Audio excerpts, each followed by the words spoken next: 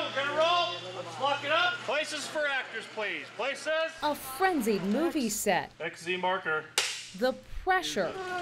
The heat. We got some sweaty actors. Grueling for the cast. Yeah, it is pretty hot. And crew through sweltering 12-hour days.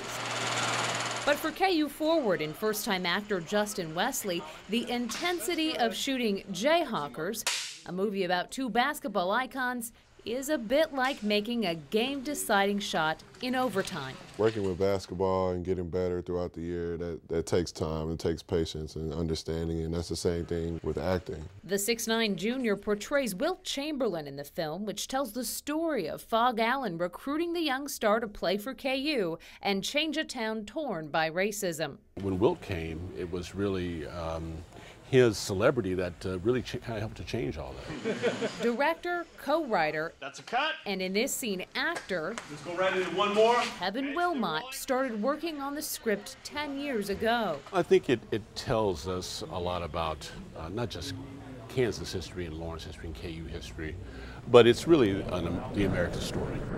Shooting in an airport hangar, I think it's looking pretty good there, Justin. The cast and crew, including 6 film students, action, shoot a scene where notable alumni encourage Wilt to commit to KU. Can we go into one more real quick? And confront segregation. So I think anybody who's a fan of movies and a great story, I think they would be, very interested in it. You don't have to be a sports lover to love this movie. Take 3 is up. Shooting wraps in a few weeks, and Wesley returns to the court, let's lock it up, hoping all the sweat and practice pay off.